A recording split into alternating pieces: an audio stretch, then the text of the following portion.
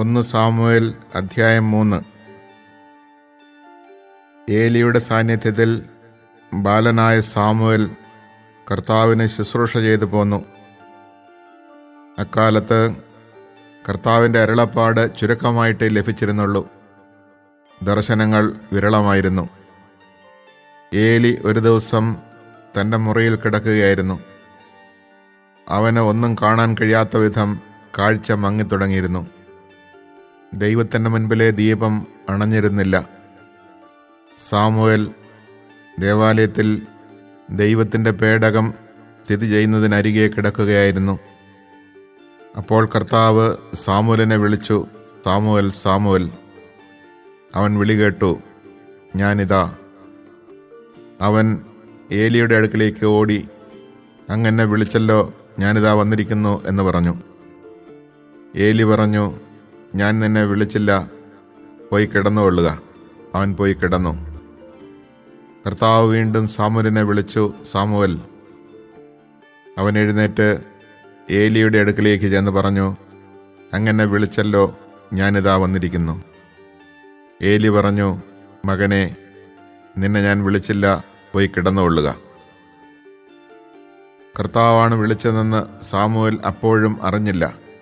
കാരണം അതുവരെ കർത്താവിൻ്റെ ശബ്ദം അവന് വെളിവാക്കപ്പെട്ടിരുന്നില്ല. മൂന്നാമതും കർത്താവ് സാമുവേലിനെ വിളിച്ചു.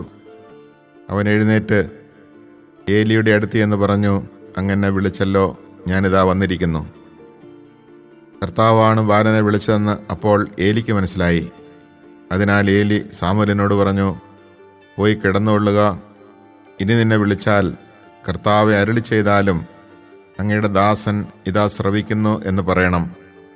സാമുവേൽ പോയി കിടന്നു.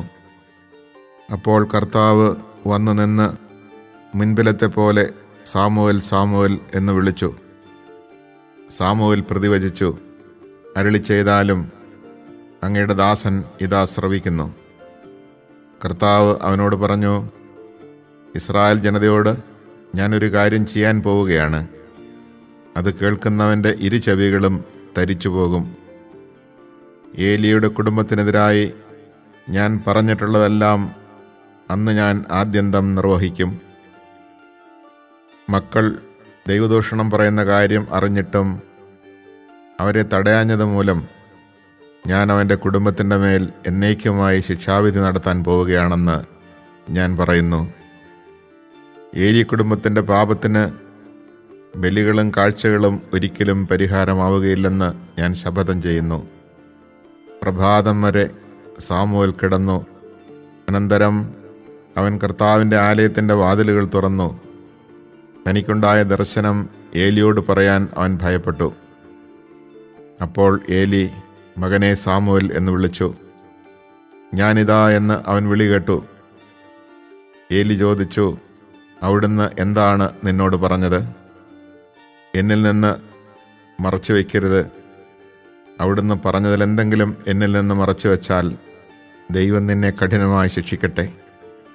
സാമുവേൽ ഒന്നും മറച്ചു വയ്ക്കാതെ എല്ലാം അവനോട് പറഞ്ഞു.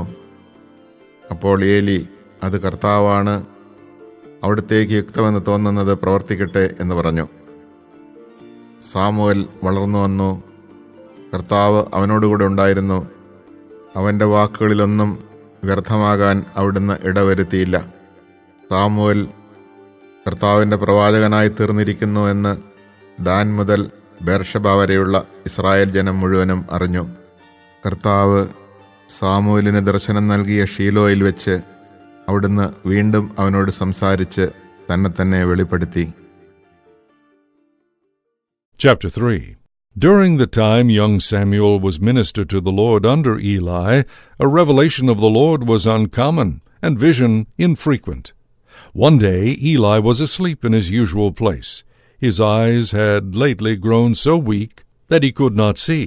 The lamp of God was not yet extinguished, and Samuel was sleeping in the temple of the Lord where the ark of God was. The Lord called to Samuel, who answered, Here I am. He ran to Eli and said, Here I am, you called me. I did not call you, Eli said. Go back to sleep. So he went back to sleep. Again the Lord called Samuel, who rose and went to Eli.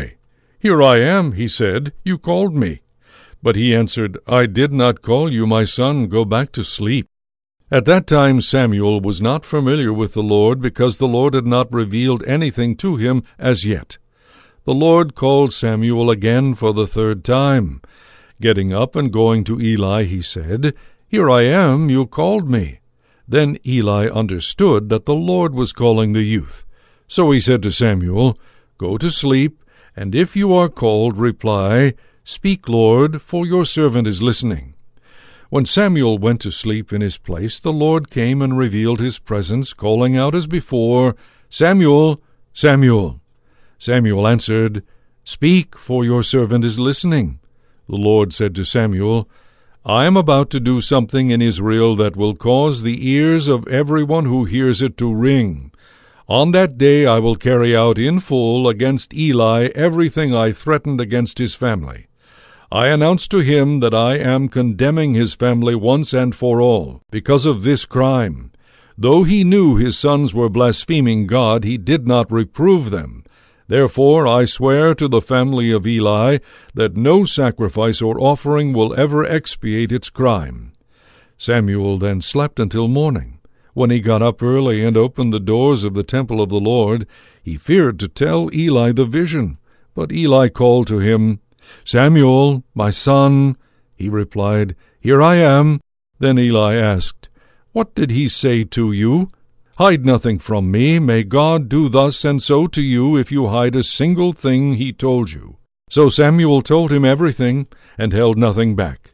Eli answered, "He is the Lord. He will do what he judges best." Samuel grew up, and the Lord was with him, not permitting any word of his to be without effect. Thus all Israel from Dan to Beersheba came to know that Samuel was an accredited prophet of the Lord. The Lord continued to appear at Shiloh. He manifested himself to Samuel at Shiloh through his word, and Samuel spoke to all Israel.